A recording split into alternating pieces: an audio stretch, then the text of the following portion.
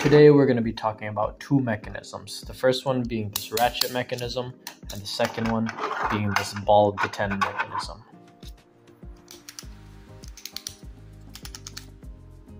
If you're new here, my name is Aaron, and I'm an engineering student who likes talking about mechanisms here on YouTube. If that sounds interesting, make sure you go subscribe. This is the ratchet mechanism. And as you can see, it can only rotate in one direction. That is called being unidirectional. And it's especially useful for applications such as ratchet wrenches that need tightening and cranking with ease of use. When designing these types of mechanisms, you want to use something with some elasticity to it. Now that could be with the use of springs, however it could also be with the use of plastic itself. Now I designed these three arms with a certain level of thinness and an acute angle at this elbow part right here. By doing these two things, I managed to make a bending motion possible without breaking the actual arms. And those are some important tips you want to consider if you want to make a ratchet mechanism like this with the elasticity of plastic itself. Now let's take a look at this ball detent mechanism.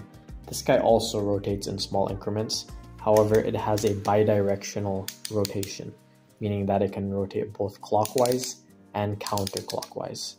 That's because unlike the ratchet mechanism, there's no parallel surfaces that cut each other off. It's just a steel ball that slides under these rounded edges. Here are the components that I used to design this mechanism. So there's a steel ball, a few 3D printed components, and a spring right here. So how I assemble this is I simply put this spring right into this hole,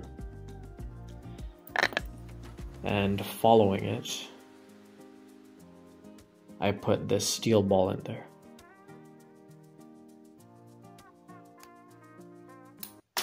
Then I lock the steel ball in place with this small little piece right here. Now that the steel ball's finally locked in, we can slide it onto this outer piece. And we just lock it back in place with this small component right here. And the mechanism is assembled. Both of these mechanisms have their place in the engineering application world. However, if you're trying to make a ratchet wrench or some other device that's one directional, then you should consider designing a mechanism like this one, the ratchet mechanism. However, if you're designing a device that needs to incrementally rotate in the clockwise and counterclockwise direction, then I recommend that you look at this ball detent mechanism. And that is ratchet mechanisms and ball detent mechanisms. Thank you so much for watching. If you want to purchase one of these super sick, awesome chest boxes for yourself, make sure you check the link in the description. Goodbye.